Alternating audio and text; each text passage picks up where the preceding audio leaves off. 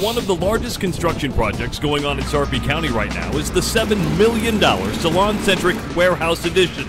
MCL Construction built the original warehouse and corporate headquarters back in 2005. Well, today, MCL is constructing an additional 82,000 square feet.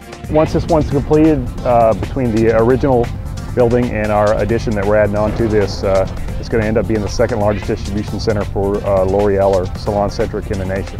The size and magnitude of this project is no small task, and it presents its unique opportunities.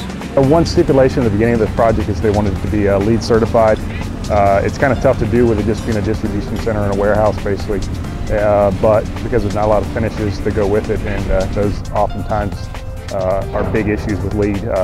But we are working to get LEED certified, and right now at this point we're working hand in hand with HBA and Morrissey to make sure that happens at the end of this project. Teaming for client satisfaction. That is what to expect from the people of MCL Construction.